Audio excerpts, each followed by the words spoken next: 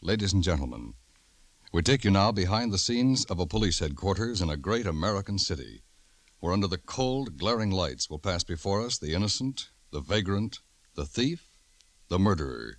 This is The Lineup.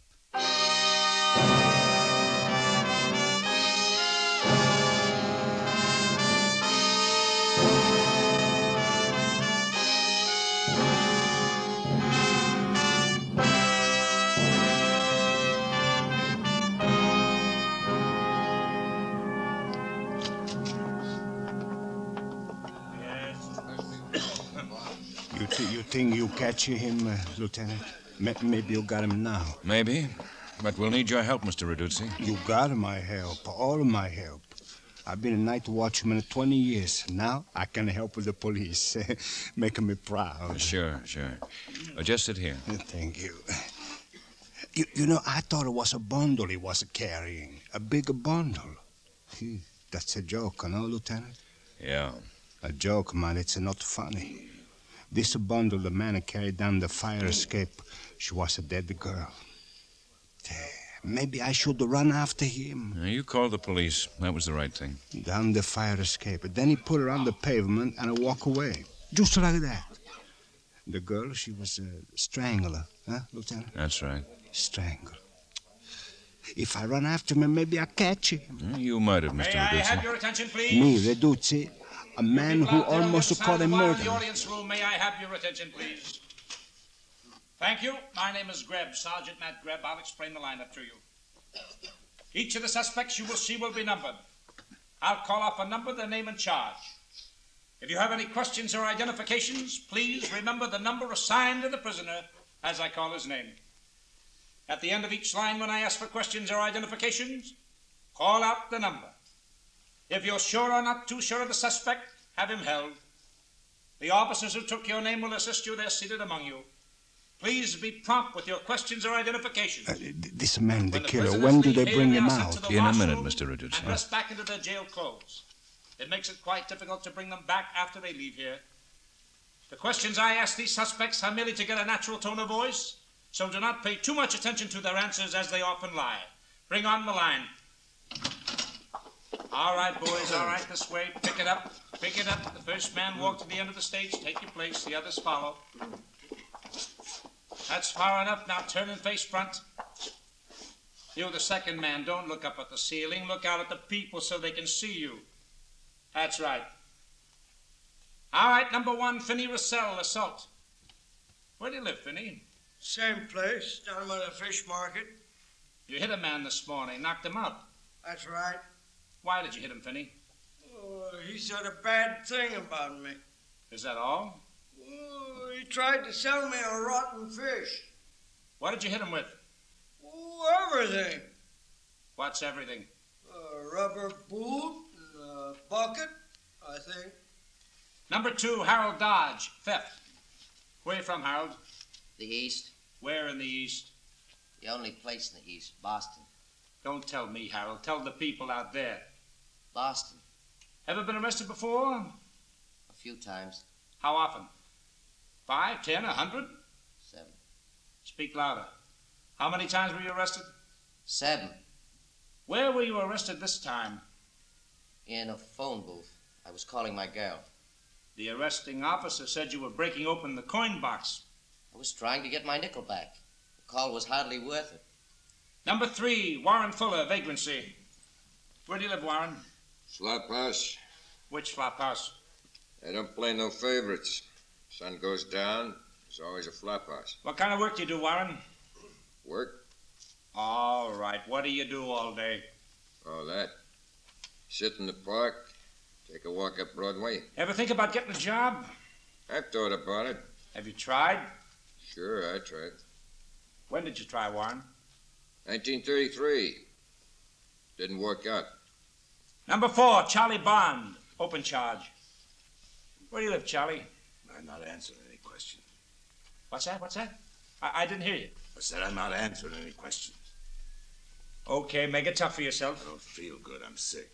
You'll feel worse if you don't answer the questions. Where do you live? Rainbow Apartments. At the apartment house across the street from the Realty building? How do I know? I don't know. You ever been arrested before, Charlie? No. Mr. What do you do Reducey? for a living? I don't know. Come on, speak up. I just can't say. You're not sure?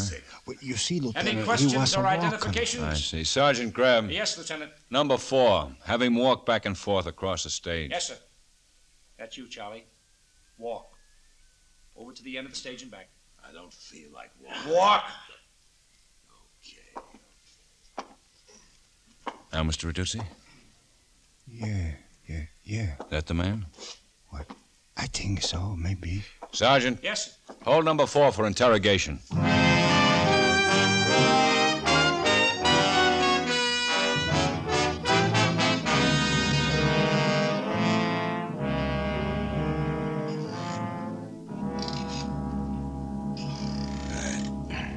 I don't feel good, Lieutenant. You'll get a doctor. After we talk, Charlie. After you tell me about last night. You don't want to get a police doctor? Let me phone. I'll get my own doctor. Last night, where were you? All night? You want to know about all night? Uh-huh. Well, I was in my apartment. Whole night. The day before, I was sick. The night watchman in the Realty building said he saw you carry the body of a girl down the fire escape. You left the body on the pavement and walked away. My kidneys must be my kidneys the way it hurts. The watchman said... Well, he's a liar. Wasn't me. Who was it? How do I know? You get paid to find out such things. Those scratches on your face, Charlie. How did you get them? I don't know. Maybe I cut myself, shaving. They're long scratches. The kind a girl's fingernails would make. Ben, Yeah, Matt, come on in. The morgue called. They got a girl down there who thinks she can identify the body. Uh-huh. Well, take Charlie back to his cell. I'll meet you down at the morgue.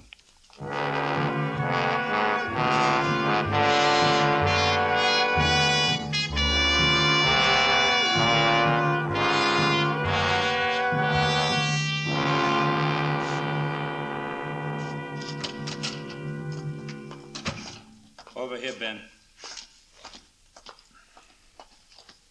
This is Laura Phillips. She works in the dance hall over near 15th Street. Lieutenant, I hope you won't think... I mean, this is the first time We understand, Miss Phillips. You think it might be someone you know. My roommate. I know, it's silly, but... Well, Edna left the dance hall in such a hurry last night, and she didn't come home. Sure. I understand, Miss Phillips. All right, Matt. Edna. Edna!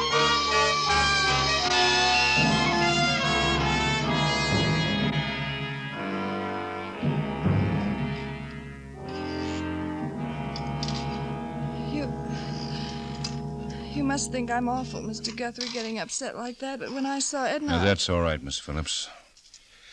Feel well enough to answer a few questions? Could I have a glass of water, please? Matt, get her a glass of water. Yes, sure. Your roommate, what was her full name? Edna what? Edna Hawley. We'd been rooming together about 2 years. Oh, thanks. You're welcome. And, we both worked at the Silver Swan Dance Hall. I see.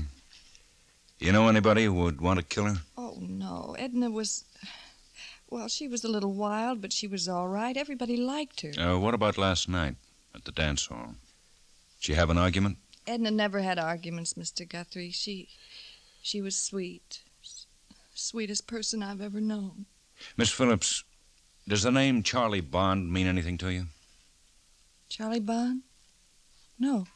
Matt, hand me those mugshots of Charlie, left-hand drawer.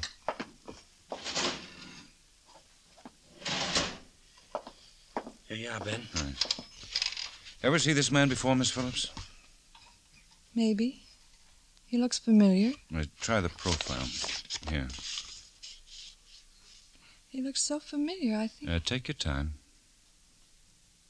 Yes, I've seen him, Mr. Guthrie. I'm sure I've seen him at the dance hall. Last night? No, it must have been about a month ago, maybe 2. He came in every night for about a week. Have you seen him since then? Not once. Did this man kill Edna? That's something we have to find out. Poor Edna, she was so sweet. Did she have any relatives here in town or somewhere else? No, I don't think so. Her mother and father are dead. She had a brother, but he was killed in the war. Oh, I just remembered. Hawley was Edna's married name. She only talked about her husband once, a long time ago. That's why I almost forgot it. She never saw him? Well, he lives in town, but they were separated. Any idea of his first name? Albert or Alfred or something like that. I believe she said he was some kind of an artist, a painter, I think. I'm not sure. Well, all right, Miss Phillips. Thanks for your help. That's all? You don't want to ask me? Not now. I'll have somebody drive you home. Matt. Yeah, Ben? Set up a tracer on Edna Hawley's husband.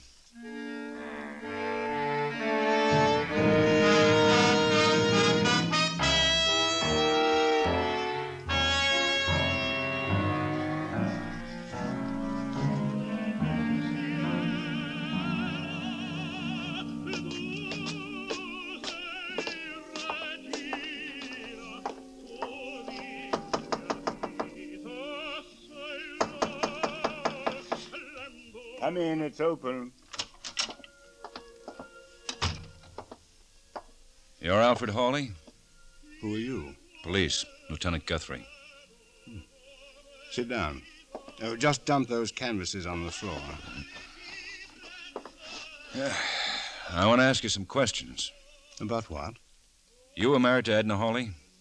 I still am. When'd you last see your wife? 3-4 years ago. I forget. I forget because I don't want to remember. You hear about support money? No. Well, that's good, because I don't have support money for her or me. Edna in trouble? She's dead. Would you hand me that brush, the big one? Thanks. I said your wife is dead. Murdered. She probably deserved it. It doesn't bother you? Makes me happy. She hated me and I hated her. We let it go at that. Did you hate her enough to kill her? More than enough. Where were you last night? Tell me, Lieutenant, how was Edna killed? Strangled. In the Rainbow Apartments. Body was carried down the fire escape, left on the sidewalk. You didn't answer my question about where you were last night. No, I didn't. Well? What's so funny? You think I killed Edna? Carried her body down a fire escape? Maybe. Can you convince me you didn't? Oh. Come on, Lieutenant. Want me to show you to the door? We're not through talking. Yes, we are. You'd better come along to headquarters. Certainly. Anytime. Well, come on. Sure. Would you mind handing me those crutches, Lieutenant? I can't walk a step without them.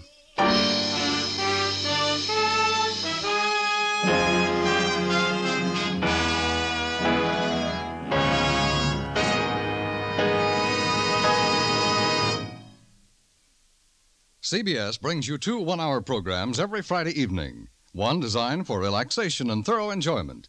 The other intended to give you a listening post on what's been happening in the world the past 7 days.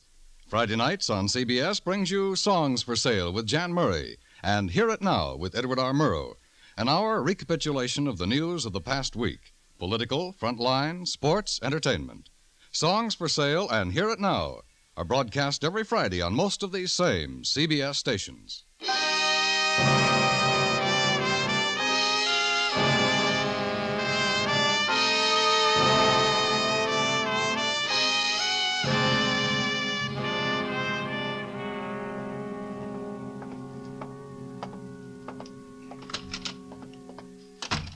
Oh, man. Oh, I've been waiting for you, Ben. How'd you make out with Edna Hawley's husband? He's a cripple. Couldn't possibly have carried it down the fire escape. What'd you get? Charlie Bond. He said he wasn't out of his apartment all last night. Well, he's lying, Ben. The man who runs a newspaper stand 3 blocks from the apartment house said Charlie bought a paper from him last night around 11. Is he sure? He's sure. Charlie's a regular customer.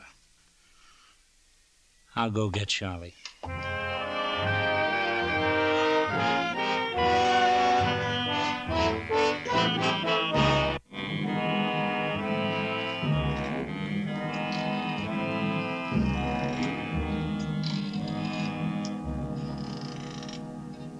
Could you, Lieutenant, do me a favor, will you? What? What? Stop making that chair squeak. Gets on my nerve. You'll get used to it, Charlie. I feel sicker than I did this morning. Makes my nerves jumpy. Charlie, we found out who the dead girl was. You did? Edna Hawley. She worked in a dance hall called the Silver Swan. Congratulations, Lieutenant. Ever been in the Silver Swan, Charlie? The lieutenant asked you a question, Charlie. Were you ever at the Silver Swan? Maybe. I'm a sick man. I can't sleep nights. I go lots of places. Why did you kill her? Kill who? Edna Hawley. You strangled her. Why? I don't know what you're talking about. Last night you brought Edna to your apartment, then you killed her. Why, Charlie? You're crazy. I wasn't out of my apartment. We know you were out last night. How do you know? You don't know. You bought a newspaper. 11 o'clock. Did you forget, Charlie? Yeah, I forgot. All right, so I went out for a paper. Why are you looking at me like that? Nothing, Charlie. Nothing at all. Went out for a paper. It was only a couple of minutes. You can't prove anything from that. When'd you meet Edna? After you bought the paper? I didn't meet this Edna. I don't even know her. When are you going to let me go? There's no hurry. Have to let me go soon, Lieutenant, because you haven't got a thing on me. Give him to Asher, man. Why are you taking me? Back to your cell. Come on, Charlie. You better let me go soon. I gotta see my doctor. I can't kill him. Take him upstairs again, Bill.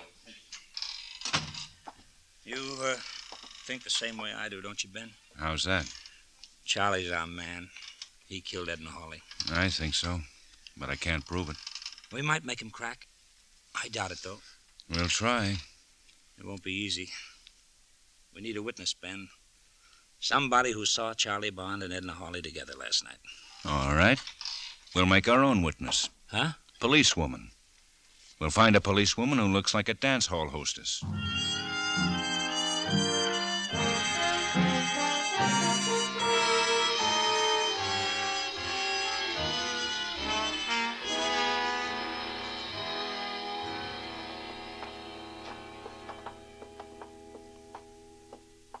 Here we are, Nora.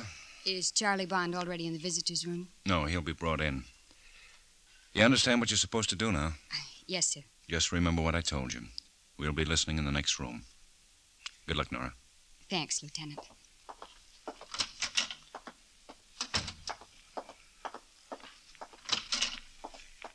All set up, man? All set up and working. Grab a chair, Ben. All right. Turn it up a little, huh? Right. You think Charlie will go for her story? It's a chance. I don't know, Ben. Nora being new and... Matt. Yeah. That must be him now. They told me I had a visitor. Hello, Charlie. Who are you? I've got something to tell you. I don't know you. I work at this Silver Swan dance hall. What's that got to do with me? I know you, Charlie. I've got something to tell you. Something about Edna Hawley. I don't know anything about her. I'm going back to my cell. Okay, if you don't want to hear. Yeah, what? What about Edna Hawley? I'll make it short. I saw you meet her last night. You're crazy. Okay, I'm crazy. But I saw you. You're so smart. Why don't you tell the cops? What do you want? Money? I don't know what you're talking about. Money to keep quiet. $500. You can't blackmail me. I never saw this Edna Hawley. All right. We'll leave it like that. You can't prove I met her. Because I didn't. I said we'd leave it like that. The cops will let you go before long. Yeah, they'll have to let me go. You know where I work, Charlie. See you soon? You won't see me. I'll wait a week. Wait a month. I don't care. A week. That's how long I'll wait. 1 week. Time's up, Charlie. So long, Charlie. Like I said, see you soon. Turn it off, man. Well, she did a good job. Yeah. I think he'll bite hard. Maybe. We'll let him think it over a while.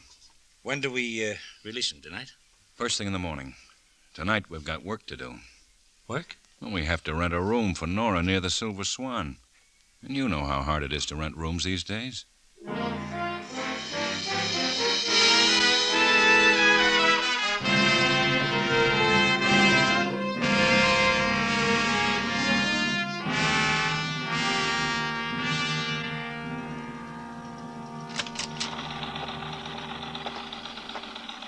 Morning, Ben. Morning, Matt. Did you release Charlie? Yeah, just signed him out. Very unfriendly person, Charlie. Who's tailing him? Pearson and Doherty. Well, what about tonight? I called the manager of the Silver Swan. He's briefing Nora now. How many men did you get us? 9, counting Pearson and Doherty. Tell me how you want them staked out. Well, 6 in the dance hall, 1 on the dictaphone in the room next to Nora's. Check. Now what about us? We'll be outside the Silver Swan. What? Outside? Uh-huh. What about it? Well, it's freezing outside, Ben. Don't we ever get an inside job?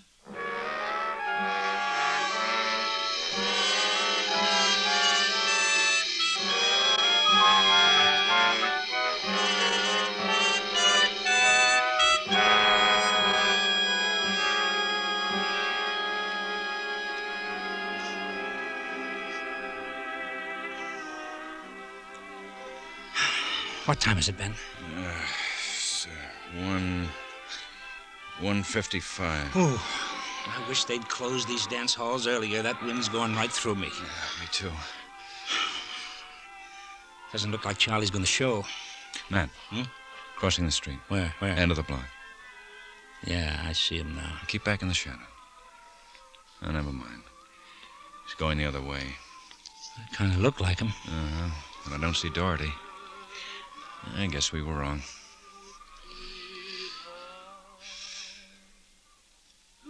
I wonder when he'll show. He's got a week to make up his mind. Well, I hope the weather gets warmer. It feels like snow. Oh, snow. Yeah, what's wrong with snow?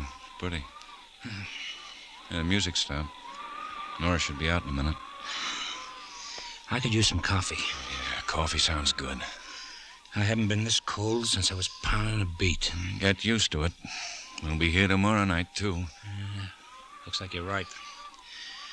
Uh-oh. There's Nora, Ben, coming out the side door. We'll give her a few seconds start before we follow. That's not far to my place, Ben. We'll tail Nora home and then go have coffee, huh?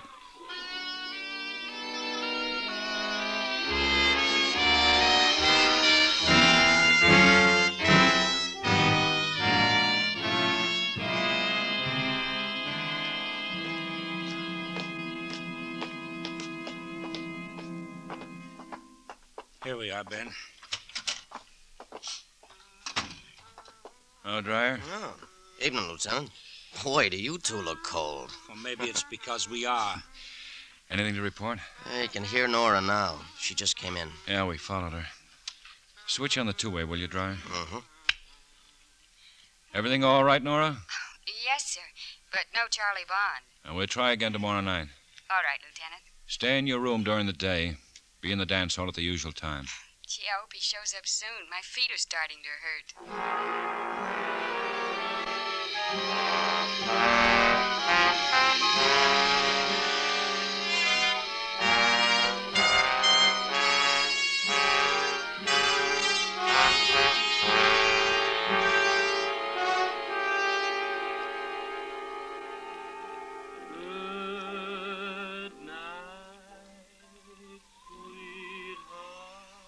Two o'clock. I'm Ben. Uh-huh. Well, looks like another dry run.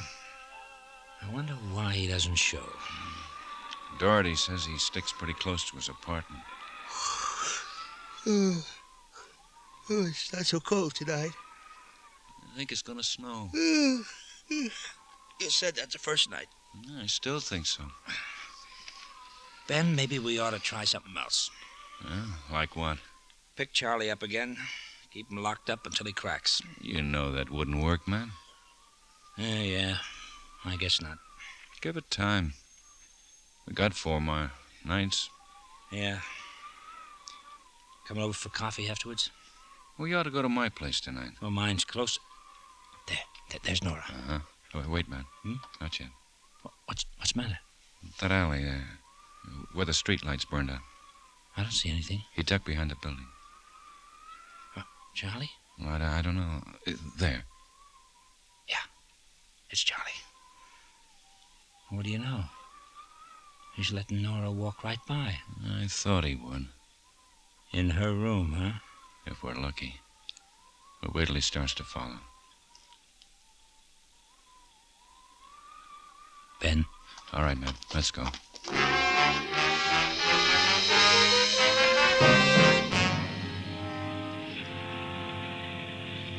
Charlie's not following her in, Ben.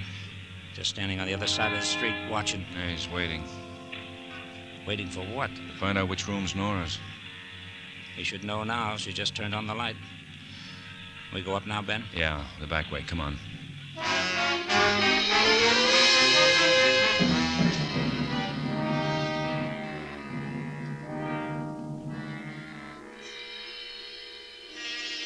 We've been up here a long time, Ben. Maybe he won't come up. He'll come. Well, Nora must... Shh. Ben. Yeah.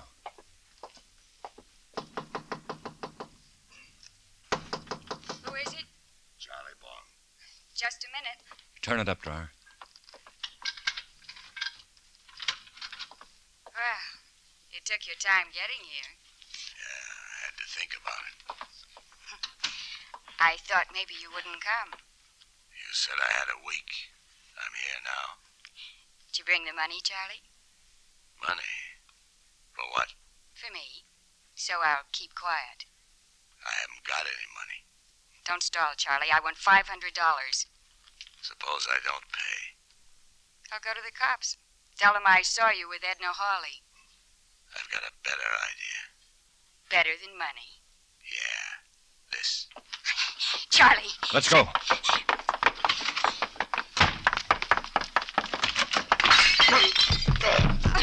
Well, I'll be... Lieutenant! What? Ben, look at Charlie. He's out like a fish. He was going to... I threw him the way they taught us. Nora, what's the matter? He was going to kill me. Nora! Matt. Nora! How about that? She slugs the killer, then passes out. What is it with women, Ben?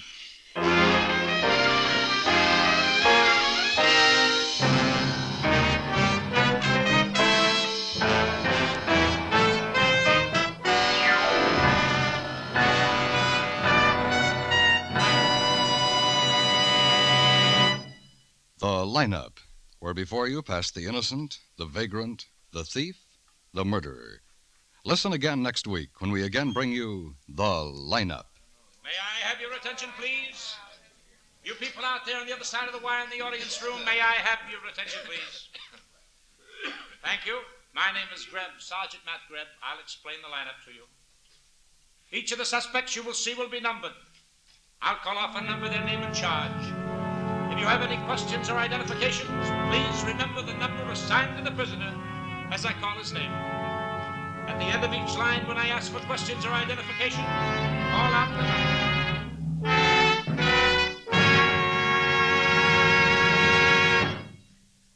The Lineup, starring Bill Johnstone as Lieutenant Ben Guthrie and Wally Mayer as Sergeant Matt Greb, was written by Charles E. Israel with music by Eddie Dunstetter. Featured in tonight's cast were Jay Novello, Junius Matthews, Sidney Miller, Pat McGeehan, John McIntyre, Mary Jane Croft, and Sammy Hill. The Lineup is produced and directed by Jaime Del Valle.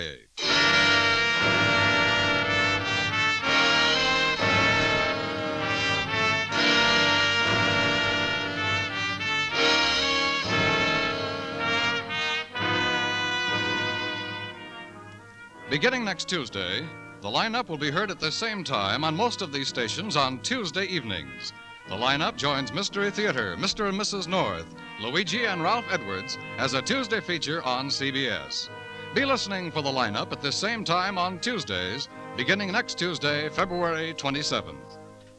Now stay tuned for a special program in observance of Brotherhood Week, which follows on many of these same CBS stations.